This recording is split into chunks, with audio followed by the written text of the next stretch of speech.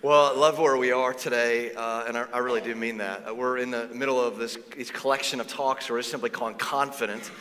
And I've been thinking about this idea all week that well-placed confidence may be the greatest asset we have as humans. And what I mean by that is the right kind of confidence in the right place. It opens our eyes to see that God's put us in places and given us opportunities in the kingdom of God that we never could have manufactured on our own. Or to say it a different way, well-placed confidence, and confidence is just another word for faith. Well-placed faith in God, it opens up a gateway for our life to live the kind of life that God blesses. And conversely is also true when we have misplaced faith, and usually misplaced faith is usually back on ourselves. It's back on other people. It's back on situations. Misplaced faith also opens up gateways that's usually filled with kinds of regret and consequences that we have to live with the rest of our life. So let me give two points of clarity, and then we're going to unpack this idea. The first is this. I want you to know our firm belief in God's sovereignty. We believe, and I think the scripture teaches, that God is sovereign. He is over and above all the universe. He is holding creation together with the word of his mouth and his strong right arm. And he has written every story. He knows how your story and how my story is going to roll out. But at the very same time, God gives every one of us a gift every day. And the gift is simply this, is you and I get to choose where we place our confidence. That's the gift that he gives every one of us. Today, we get to decide where the energy and the equity of our life is going to be spent. And if that confidence is put on God, then it opens up doors for us to see that God does impossible things, what we'd consider impossible. God restores relationships. God makes a way for people and for situations and circumstances for his son to be glorified in ways we could never do on our own. Okay, so that's point number one of clarity. Second point of clarity is simply this, is that today's talk is not about decisions. I know it may feel that way on the front end, but I do want you to know God does care about your decisions. And the reason is he knows, just like you know, is that every decision, every choice that you and I make, it leads somewhere. It takes us somewhere, right? When you and I make a decision, even if it's a decision you're not thinking about, that decision is going to take you to a destiny. It's going to take you to a destination. And so God cares about even the little decisions. He cares about what major you have. He cares about what job you take. He cares about where you live. He cares about your retirement. He cares about every sacred second of your life. But here's the key. God is not so interested in you putting confidence in your plan. God's much more interested in you putting a confidence in a person. And that person, because he's so good, he is perfectly good, wherever he takes you and wherever he leads you is always going to be for your best, always going to be for your flourishing in this life, okay? So I want to hold this banner over our house today, Isaiah 26:8. And just as a heads up, this is a verse that's been maybe most precious to me among a handful of others over the course of the last 30 years.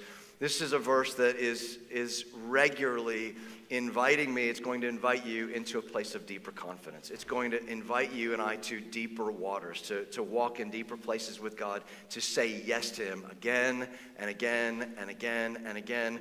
And so even though you might say, well, I've already said yes to Jesus, Jesus is inviting you into better yeses, into more yeses, into deeper yeses, into yeses that impact your entire life, that bring you into the deep waters and to the deeper wells of sweeter water over your life. And so I want to read this verse. We're going to unpack this. Here's how Isaiah, he starts this verse with just some dynamite. He says, "Yes, Lord!" Exclamation point. And so I think it's helpful just to stop and just say, that may be the most appropriate word for us today if you're moving towards God today. If you're moving towards him with some measure of confidence, the most appropriate word you can say to him is yes. With an exclamation point maybe, or maybe a period, maybe a semicolon. You're like, I'm not exactly sure. I'm going to say yes. But the point is this, is no matter what season of life you're in today, and I don't know where you are, you might be in a real deep well of despair. You might be feeling uneasy about your future or your marriage or about an illness or a diagnosis or whatever it is. You might be a church person. You might be feeling suspicious of the church. Here's what you can hold on to today, you don't have to be suspicious of God. You might want to be suspicious of church people or the church. I can't hold that out for you, but you don't ever have to be suspicious of God. And the reason is that God is supremely good and he can be trusted. You can always put a deeper level of confidence again and again in God and what he says over your life. And so it makes sense that the people of God would say yes. Because I know he's good. I know he's always going to lead me to places of flourishing. So what this means in a different way is it's you and I with a kind of confidence and courage to say, okay, today, in saying yes, I'm surrendering all that I am to God. And this isn't church talk. It literally means I'm surrendering my life. I'm surrendering my time. I'm surrendering my ambitions. I'm surrendering my affections. I'm surrendering my disappointments. I'm surrendering my anger. I'm surrendering the unease that I have with life. I'm surrendering all that it is because I know if I surrender it to you, you're always going to take this and redeem it and move me into a place of greater hope, greater joy, greater flourishing over my life. And so all of us are on that path of either saying yes to God or saying maybe to God or saying no to God. And I would imagine most of us in this moment would go, yeah, I'm down. Sign me up. I want to say yes to God. But here's the problem. If I can present sort of the challenge for us, all of us will say yes. I think I can say yes to God today. But if you'd be honest, I mean, look in the mirror this morning or when you get home and just make the confession. We're a bunch of control freaks. Like every one of us. Like I'm the king of control freaks, right? Ashley's the queen, right? Of the control freaks, and you guys are all the paupers of the control kingdom. We're a bunch of control freaks, right? And so what happens is when we say, God, I'm going to say yes to you, and I'm going to put two exclamation. Isaiah only put one exclamation point. I'm going to put two exclamation points. That's how serious I am about saying yes to you and putting confidence in you. But what we do is we put a disclaimer on that. And we say, I'll say yes as long as you give me a preview of my future. As long as you can make the promise that my life is not going to be filled with pain. It's going to be conflict-free. It's going to be smooth all the days of my life. If you can promise that, it's a triple exclamation point on that. Yes, I say yes to you all day long. And God's like, I'm not going to make that promise to you. In fact, my son made a different promise in John chapter 16 where he says, in this world, this is promise number 1, in this world you will have trouble. You're going to have lots of trouble. Promise number 2, though, he says, but take heart, I have overcome the world. So what we can hold on to today is if you're alive, if you're breathing air on planet Earth today, you're going to have some pain. Some of you are walking in that right now. You're walking in a lack of equilibrium. You're curious about the next step that God's going to lead you in your life. And so you know about pain. You know about disappointment. You know about loss. But what Jesus says is if you'll say yes to me, I'm not saying you're not going to have pain and loss and things aren't going to go bad for you because, hello, you're human. It's part of the human experience. But if you say yes to me, what you're getting is I'm never going to leave you. I'm never going to forsake you. I'm always going to move towards you, and you're going to know my presence in such a unique way in those moments when you say yes to me. And so again, every one of us are on this path of either saying yes to God or we're saying no to God. And so Isaiah is saying, please say yes to God. Yes, Lord, walking in the ways of your truth. So when we come and we're part of the family of God, it becomes a more natural expression for us. It becomes part of our worship today to say yes to him. I mean, I don't know if you are experiencing that in those 25 minutes together where it just naturally flows. God, I'm going to say yes. God, for all that you've done for me in canceling 10,000 no's over my life, I can say yes to you. But when we say yes to God, we're also saying yes to his truth. Now, here's the thing. We're living in a time right now where I would imagine you've heard people say something like, this is my truth, and what is your truth? And hear me, I'm not offended by that. I hope you're not offended by that. But for the people of God, it becomes a natural expression of surrender when we say yes to you. I'm saying yes to you, God, And I'm also saying yes to your truth because I know that your truth is better than anything I could imagine. Your purposes over my life are always going to be better. Your purposes are always going to lead me to places of flourishing. It's always going to lead me to places of good over my life. Listen to how the psalmist, he sort of echoes this. It's one of my favorite verses. If you're memorizing scripture, I hope that you are. This is a verse you're going to want to put on your list. He says, Psalm 86:11, he says, "Teach me your ways, O Lord, that I may walk in your truth." I mean, I could just spend 30 minutes just on this verse. I'm not going to. But just that first phrase I love so much because it personalizes this. It reminds us that God is not some objective reality out in space. He says, teach me your ways. You know what that means? It means God has ways. God has a personality. God has preferences. God has things that he loves. God has things that he hates. God has a bent in the universe. And so the psalmist is like, my ways, they're not working for me. So I want to know your ways. Your ways are so much more beautiful than mine. I want to know your ways. And I want to know your truth. Because I know your truth is going to lead me somewhere. So he says, teach me your way, O Lord, that I may walk in your truth. So that's a theme that we see all throughout the scripture. Because it's not enough just to know the truth. Now, if you're new to Hope City, we're serious about the truth. Like, we're serious about the scripture. I mean, if this is your first time, you're probably going to hear it 10 more times in the next 10 weeks if you come back. Like, if we say things like, if you're memorizing scripture, and I hope that you are, and the reason is because we hope that you are. And the reason is because the truth is what sets us free. But it's not just about knowing the truth. Like, you can memorize 1,000 verses and still be an enemy of God. It's about walking in the truth. Now, the question, I mean, at least I asked, is like, why again and again in Scripture do we see the verb walking or walk, like walk in this? And I think the reason is because walking, it reminds us like we're going somewhere. Walking takes you somewhere. In the same way that our decisions and our choices take us somewhere, God's like, I want you to know the truth, and I want you to walk in that truth. And here's the thing, and I think we can just make this confession. Like, truth doesn't necessarily mean we understand it. It just means it's God's ways. Sometimes God's truth is going to put us at odds with culture. And we got to go, I got to be okay with that because his truth is still better. His ways, his purposes are still better over me. And I know that his truth, his ways, his purposes are always going to take me somewhere that I couldn't go on my own. Like wholeness and forgiveness and flourishing and right relationships. Like, I can't get there on my own, but when I anchor my life to his purposes and to his truth, he always leads me to those places. Let me put it this way. My title, and if you're new around, we do not do titles around here, okay? But if you go on the website and you'd be like, oh, he's the title's lead pastor, right? That doesn't mean anything, by the way. We just needed a title, right? It could have been chief toilet washer, really would be a more accurate maybe term. But a real more accurate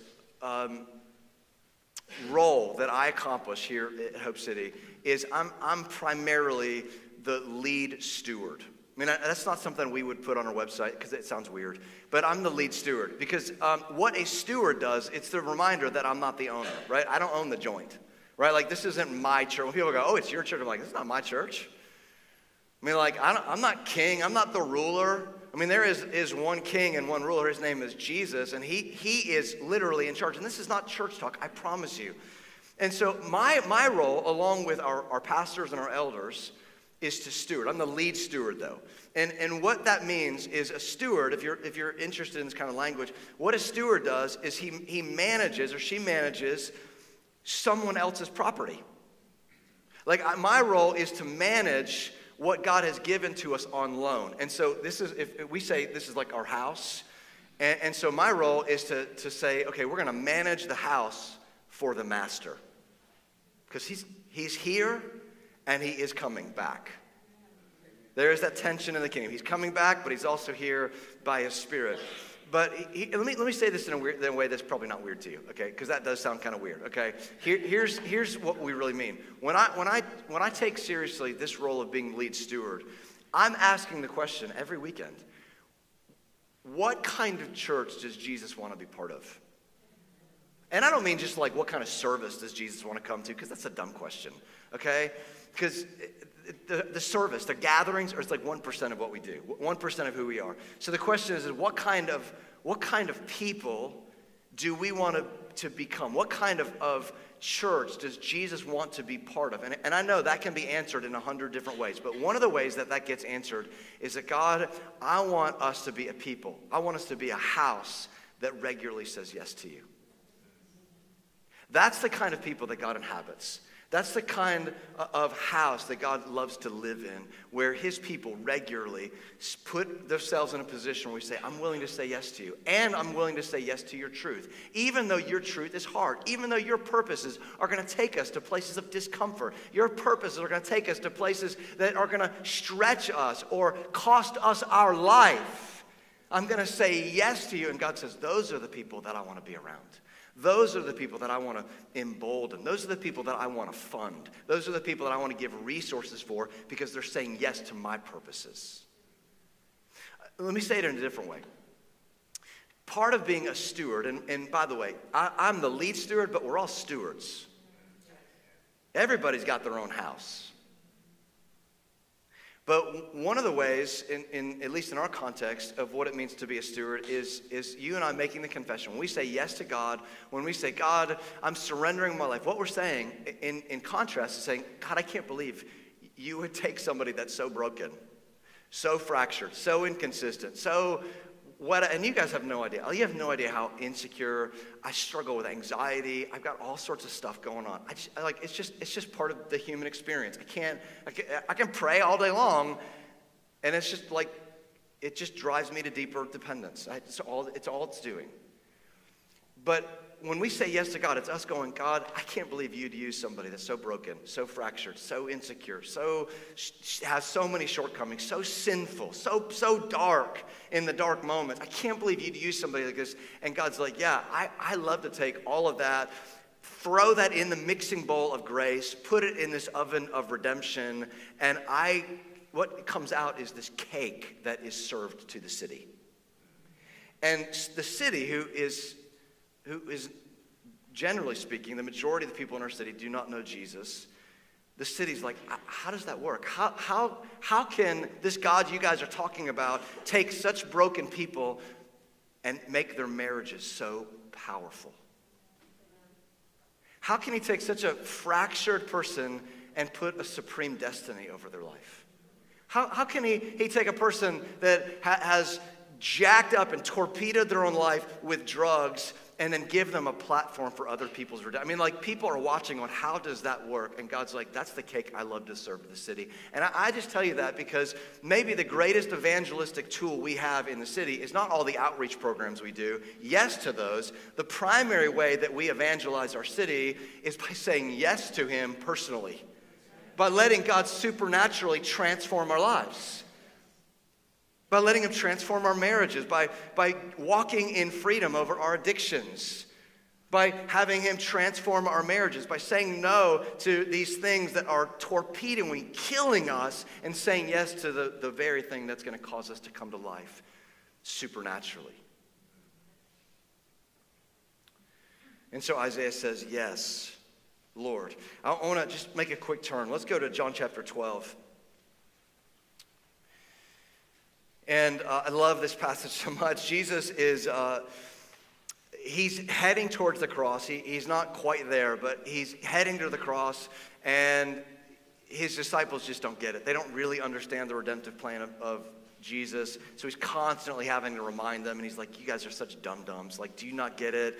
And so he says this in John chapter 12, verse 23. He says, he's speaking this to his disciples. He says, the hour has come for the Son of Man. He's talking about himself. For the Son of Man to be glorified. Now, again, they don't get it. They hear glorified, and they're like, oh, Jesus is about to get on a throne. That's what glory is. And so who's going to get on his right? Who's going to sit on his left? And Jesus is like, you guys are idiots. You guys are such dum-dums. Like, this is a yes to that glory, ultimately, but there's a different kind of glory that you're about to experience, and he explains it. He opens their eyes. He says, truly, truly, I say to you, unless a grain of wheat falls to the earth and dies, it remains alone. Now, by the way, that's a person that says no to God.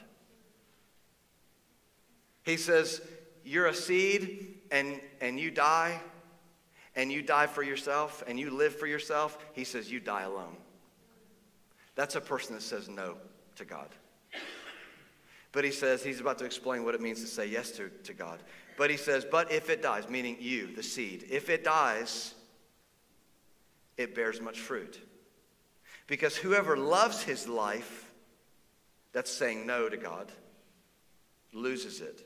And whoever hates his life in this world, that's saying yes to God, will keep it for eternal life. Now listen to his closing words. He says, Father, glorify your name. Okay, so here's what Jesus could have said. Jesus could have been like, Father, save me. Save me from the cross. Like, I don't want to go. It's going to be filled with pain and loss, and it's awful. I know what's coming. He didn't say that. He's like, and the reason I signed up for this thing, I could have pressed the eject button on this a long time ago, but I'm going to say yes to this, and here's why. Look what he says in verse 27. He says yes to this because he says, it was for this hour that I came. And so he says, glorify your name. Here's what Jesus was saying then, and here's what I think he's saying over our house today. And I think what his desire is to cause an echo in our own hearts today. He wants you and I to be able to say yes to him. Meaning, he wants us to be able to say, okay, I want my 5-second story here on planet Earth to be joined with a much larger story, a redemptive story. I want my life. I want the people around me. I want the people that I love, the people that I don't know, the people that are watching. I want all people to know how good my God is, how generous, how kind, how merciful. When I look around my life, I'm just like, I cannot believe how good my life is. And not because everything is good in my life, but because everything has the fingerprints of God on it. And I want everybody in my life just to know how good he is, that God is not out to take something from them, but he's out to give them something. Our God's not a taker, he's a giver. Our God's a servant king. And when that dynamite of revelation goes off in our head and goes off in our heart, all of a sudden, saying yes becomes a privilege. Saying yes becomes another gift every day. Oh, I get to say yes to you again? I get to open this gateway of blessing and privilege and honor and your presence in my life just by saying yes to you. And so, yes, I'm going to join my 5-second tiny whisper of a story, and I get to join it with a glory that will be inextinguishable. Or is it inextinguishable? Sure. It will not be extinguished for all eternity. Our story gets to be joined with his glory. That's what happens when we say yes to him. And so it makes sense when Isaiah says this. He finishes this, yes, Lord, walking in the way of your truth. We wait for you. Again, I don't have time, but that phrase is so important because he's like, when you're striving, when you're saying yes to you, you're never going to wait for God. But when we say, I'm waiting for you, what we're saying is, I know you have something for me. I might be in the middle of a storm, but I know respite's coming. And so I'm going to wait for you. And he says, and when that happens, the natural result is your name and your renown become the desire of my heart. Let me put it this way. All of us have defining moments in our life, every one of us. If you're a follower of Jesus, your first defining moment I would imagine would be the moment you first said yes to Jesus. Whether it's 40 years ago or 20 years ago or 10 months ago, and you said, that was the day I said yes to Jesus, and I trusted that his work on the cross, taking my place and forgiving me my sins and putting me in the family of God and making a way for me in this life and in eternity. When I said yes to him for the first time, like it changed everything. Maybe not all at once, but man, it was an amazing moment. I'll never forget it. It was a defining moment for me. And then I would imagine, and I hope this is true for most of you, if you're a Christian, you'd say, but that was the first defining moment. And then I have hundreds of other defining moments where I learned to say yes to him in other areas. I mean, that was the most important defining moment, but then what flows out of that are hundreds, hopefully, of other defining moments of saying yes, where you realized, okay, he can be trusted with eternity, and if he can be trusted with eternity, he certainly can be trusted with my present. And so I'm just going to learn to say yes to him. And all of us, if we had time, and we could take a mic and we could say, you know, what were some yeses? All of us have got these stories. You say, oh man, I remember when I learned to say yes to God in my finances, and I began to, learn to give or to tithe, and God, I was so worried that I wouldn't be provided for, and I said yes, and all of a sudden, oh my goodness, God came through for me. God showed himself to be faithful. Or I remember when I was in a relationship, and it was a sexual relationship, and we weren't married, and I knew God's ways. I knew God's truth, and I just, in a moment of courage and confidence in his provision over my life, I just said, yes, God, yes, you're going to satisfy me. And I'm going to say no to my flesh. Or some of you look back and you're like, I remember I was in college, and I knew I wanted to be rich, and so I was majoring in finance. And then the Holy Spirit spoke to me, and he said, I want you to be a missionary to Zimbabwe. And you're like, that sounds like a really big yes. But you said yes to God, and whatever it is. I mean, like, all of us have these stories where there are dozens and dozens and dozens of yeses. Yeses about your marriage. Yeses about your singleness. Yeses about your finances. Yeses about God's provision of your life. A yes over praying big prayers. And here, the reason I bring this up is yeses always beget more yeses. But no's always beget more no's. The more no's you say to God, the deeper unbelief flows in your life. The more you're like, God will not come through for me. God will not sustain me. God will not provide for me. God will not heal me. So the more we say no, the more we're actually just we're coming into agreement with what the enemy says over your life. But the more we say yes to God, the more we say, God, you are able. God, I know you're able to heal. God, I know you're able to restore this marriage. God, I know you're going to provide for me when I give. God, I know you're going to protect me in this life as I go and I do missions. And even if I do lose my life, I have gained eternity because I've obeyed you. So I'm going to say yes to you because yes opens up this gateway of your blessing and your presence in my life. So I'm going to say yes. I tell you that because let me tell you my prayer. And I don't say this to manipulate. I've shed tears over this week. And I'd love to say I shed a lot of tears over you. I typically don't shed a lot of tears over like general prayer. That sounds terrible. But I've shed tears over this because my sense was this today, is that some of you were going to say yes to God today. And it's going to be such a big yes because you've said no to this so many times.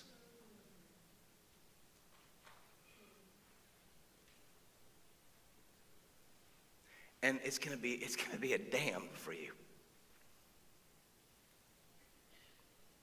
Some of you, let me tell you one that I knew this morning. Some of you, you're walking in a marriage that it's on the edge. And you're like, it's just too much work. It's too much work to go to counseling. It's too much work to repent. I don't want to do it. And God today, I think, is going to give you courage to say yes. To yes to the work. Amen. And when you say yes, he's going to give you grace for it. And your marriage in a year from now, you're going to be like, if I had kept saying no, I would be alone right now.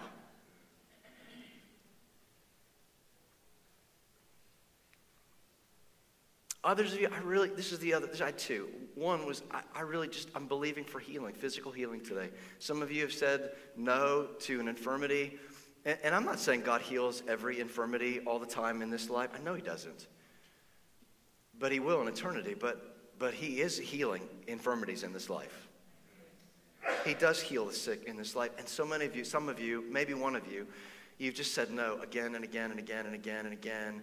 And you've actually equated your sickness with a virtue. And it doesn't have to be.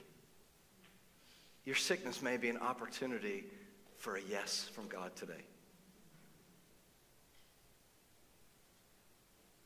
Now, just because I didn't hear something, because I wasn't praying something for you, doesn't mean there isn't a yes for you today. I think every one of us have a yes. Every one of us should walk out of here going, I'm saying such a big, scary yes. It's going to require so much courage. But God says behind that yes is victory.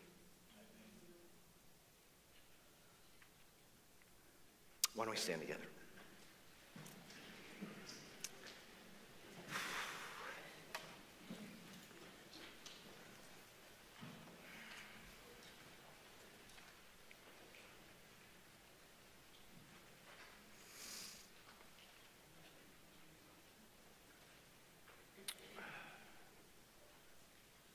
Would you just put your hands out with me? It's just a posture of surrender. That's all it is. And if you don't want to do that, that's fine. But every person in the house today has a yes. And the yes is not designed to be a sacrifice. It's designed to be a gift to you.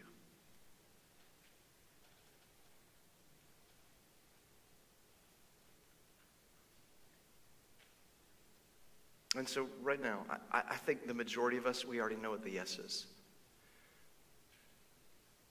But others of you, if you're like, I don't know, then why don't you pray? God is faithful to tell you. What's your yes today?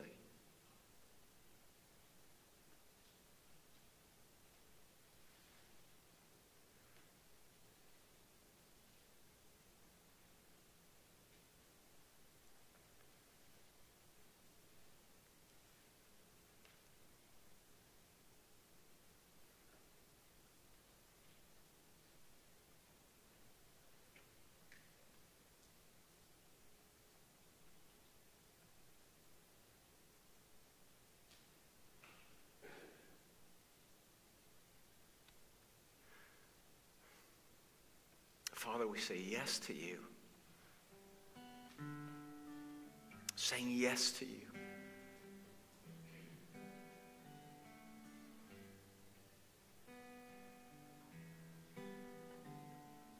Because there's not any life in the no.